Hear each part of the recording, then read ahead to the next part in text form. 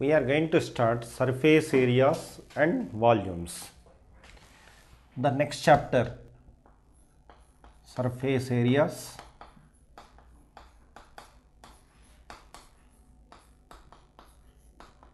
and volumes.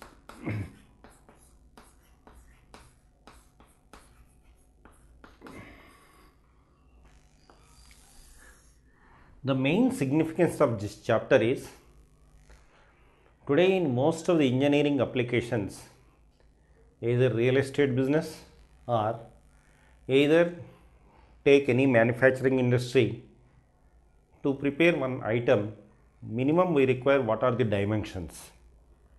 Suppose if you want to manufacture a steel box with some length, breadth and height, then with respect to that we want to know that what is the total surface area and then how much quantity we can carry in that, and then what is the requirement. Therefore, to measure all these things, surface areas as well as volumes are very much essential.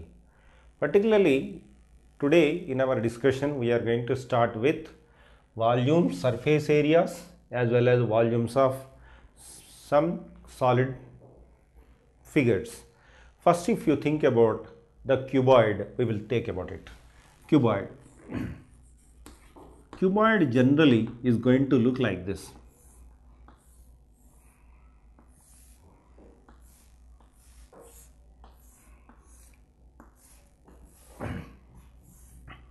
In this cuboid, first thing is going to be, if all the sides are equal, then we are calling it as a cube.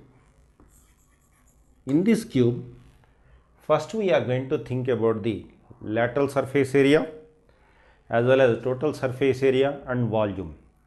Lateral surface area is basically related to this L, the base, which we are calling it as the lateral surface area LSA is 4L square. Now we want to find out the total surface area of this one. How many sides are there we will see. For a cube there are 6 sides will be there of the same length. Therefore, the total surface area will be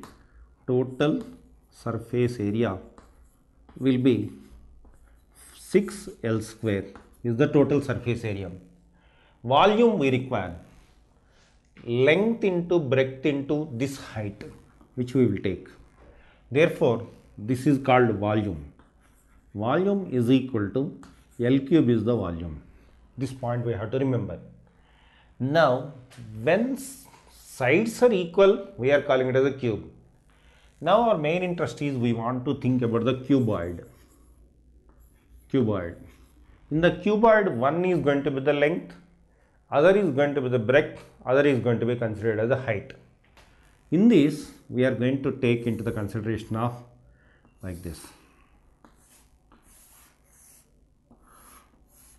In this, length is different and simultaneously breadth is also going to be the different. Suppose if I consider this is L, this is B, naturally this particular portion if I consider it as a height, then we want to find out the lateral surface area of this. In this, we are going to get lateral surface area is equal to 2H into L plus B is this, is the lateral surface area.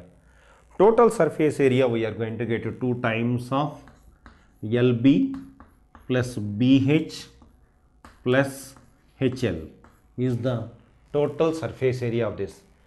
Now, the volume of this one is going to be length into breadth into height is the volume of the cuboid.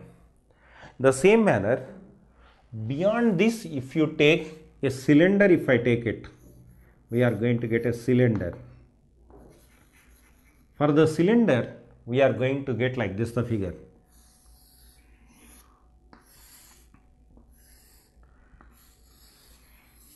This is the bottom, this is the radius, or this is going to be the height of the cylinder. We want to think about the lateral surface area of this. This is equal to 2 times of pi into r into h. Pi we will consider it as 22/7. R is the radius. If the diameter had given, if you want to reduce it to the radius, we have to divide the diameter with 2. Now the total surface area is equal to 2 pi r into r plus h. That is the radius plus this height, 2 pi r into r plus h. Volume is equal to pi into r square h is the volume of the cylinder. The same manner, if we think about the cone, if you think about it, cone is going to look like the top.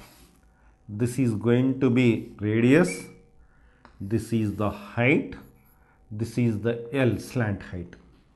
In this case, we are going to consider the lateral surface area is equal to pi RL, but the total surface area equal to pi r into r plus L. Next one is going to be volume is equal to 1/3 pi r square h is the volume of this. 1/3 pi r square h is the volume of the cone. Now we are going to think about the sphere. Suppose if I take a sphere like this is the radius r, that is the total surface area equal to 4 pi r square. The next one is going to be the volume is equal to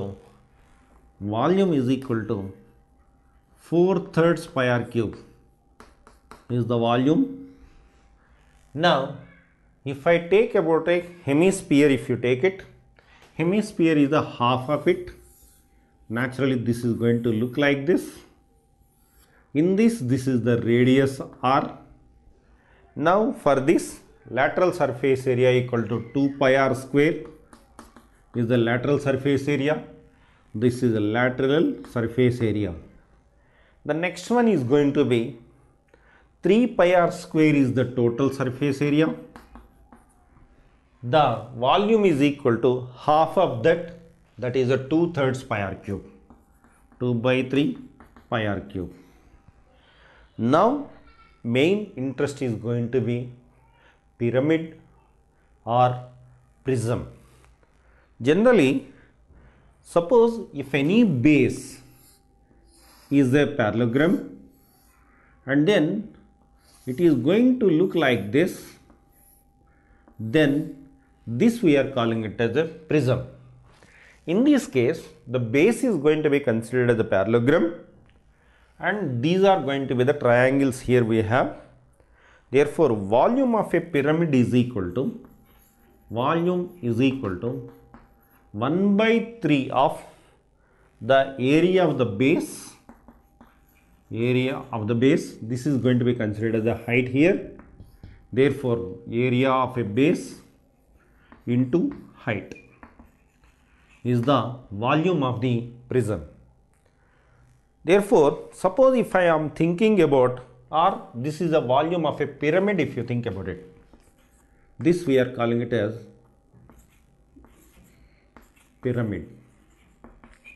Suppose in case of, if we are going to think about the volume of the pyramid for a right prism, if you think about it, that is 1/3 of right prism is the volume of the pyramid. Actually, in this case, what will happen? The lateral surface, these are the parallelograms, these are going to be the triangular structure which we have. In this chapter, we are going to deal with pyramids, hemispheres, this is called hemisphere.